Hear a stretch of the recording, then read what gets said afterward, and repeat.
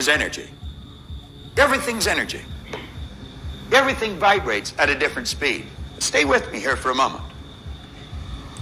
What we're talking about here is energy. Now, while the energy is in the vibratory rate it's in that glass, we're going to call it water. And we call it water because it's vibrating at a physical or a corporeal state. If you were to add heat to that energy that we call water, you wouldn't call it water anymore. Then you would change the terminology that you would use. It'd be the same energy, but it would be moving faster in a higher speed of vibration. Then we would call it steam or vapor. And we would call the energy steam or vapor because it's not in a physical vibration. It's now moved into what we call an astral vibration. If we were to continue to add heat to that energy that we now call steam, you wouldn't call it steam any longer. You would call it air, ether, or gas. And that's because it's not in an astral vibration any longer. It's moved into now what we call an etheric vibration. But every level, it's the same energy. Now, as we take a look at this, we're going to let these lines represent levels of vibration, or, as we more commonly refer to them, as frequencies. And you know, each frequency is hooked up to the one above and the one below. There's no line of demarcation where one stops and the other starts. See, every frequency, it's like the colors of a rainbow. As they fit together, there's no place where one color stops and the other starts. They're all joined together. Now, you're never going to see that with something you call sight.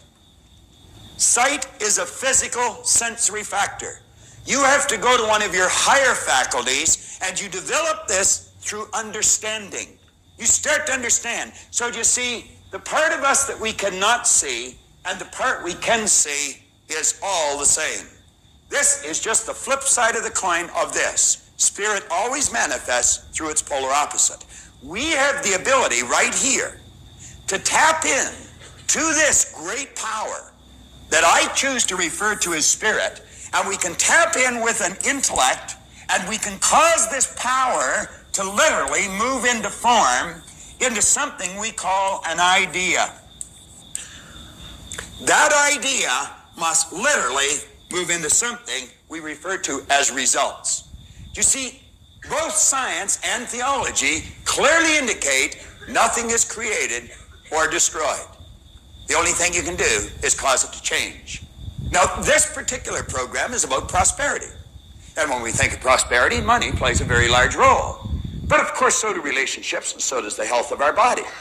But let's go back and think about money for a moment here.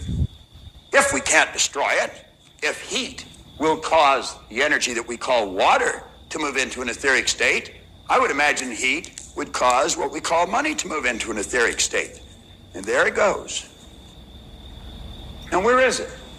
You say it's gone. It's not gone, still here. You see, you'll never see it on the level it's on now with your physical sensory factor sight.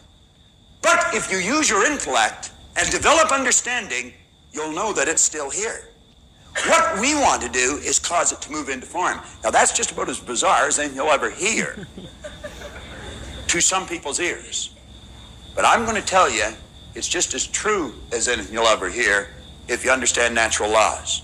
And what I'm talking about is moving your mind into a higher vibration, developing a higher consciousness, and you can literally attract all the good that you want. You see, money is literally attracted to us, or it's repelled. Now, in the first 27 years of my life, I can assure you that I was not magnetized to that green energy. It used to stay away from me. And now it just keeps coming to me. What did he say in this book? Right in the start of it. He said, when money starts coming, it'll come so. And he told me about a doctor in San Antonio, Texas, Dr. Truman Fleet. He started the concept therapy movement. He said he attempted to teach the healing arts, and he ran into a problem. He said the medical profession that he was a part of were treating symptoms or effects. They were not treating causes. And he said, if you're ever going to enjoy health, you must treat the whole person. Now, that's called holistic healing. How many of you are familiar with Anne? When we walk into that office where the broadloom is up to our cheeks and there's a great big oak desk and a battery of secretaries, that person is not that much better than you are. I don't care how big their car is, how much money they've got in the bank. I don't care how pretty they are. They're no better than you, and they're no better than me. See, our problem is we have been living strictly with our sensory factors and never with our higher level of understanding. If a person's skin is a different color, we say they're different. If a person lives on the other side of an imaginary line, we say they're different. If a person speaks a different language, we say they're different. If a person is a different sex, we say they're different. Are they? No. They appear different to our sight. But when we develop a higher understanding, we're going to find out that we're all the same. And when we start to grasp that, then we can start to take action on the results we want. As we see a person getting better results, we can watch and see how they're getting them, and then we can do what they're doing. Napoleon Hill says it pays to know how to buy knowledge. I'm going to tell you the best money you have ever invested is in this seminar. And I'm not saying that because I'm selling it or I'm done. And I'm not saying that because John's selling it or John's done.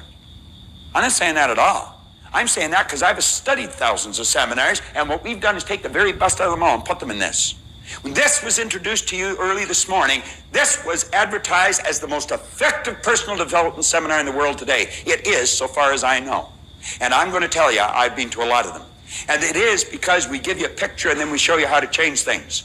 Well, Dr. Fleet said if we're going to see health, we're going to have to give a person an image of the other side of their personality. And he said, since no one's ever seen the mind, I'm going to make a picture of the mind. Now, he said, let this represent the mind. Then he said, let this represent the thing that we've given all of our attention to now, up till now, the body. And he says it's this thing here that moves into action and causes the results that we get. If we're going to change what we do, or if we're going to change our behavior, we're definitely going to have to change what's going on in here. If we're going to change what's going on in here, we're going to have to understand how it functions. And as he pointed out, there are two sections to the mind, joined together, but different in their method of operation. And he referred to this as the conscious mind and this as the subconscious mind. Now, if you look on page 6, the day Leland Bell Vanderwall drew that on the opposite side of a placemat in the coffee shop of the Skyline Hotel on Dixon Road in Toronto, Ontario, Canada, I'm going to tell you my life changed. I've put that drawing on the board thousands and thousands of times, and periodically when I do, I hear people snicker. But I'm going to tell you, if they stick around, they don't snicker for long. Because what it does, it starts to trigger all kinds of light in their mind. You've heard, let there be light, let there be a higher consciousness, let there be an awareness. Well, what we've given you here is a picture to start working with. It's not my picture. It's not even Truman Fleet's. It's our picture. Second you've got it in your mind, it's yours. No one can lay claim to something like this, but we can all use it. And we are all the same. I don't care how different you may appear to be to the person beside you. You and the person beside you are exactly the same. Now, it's understanding of how this functions that makes it different. Now, if you'll flip over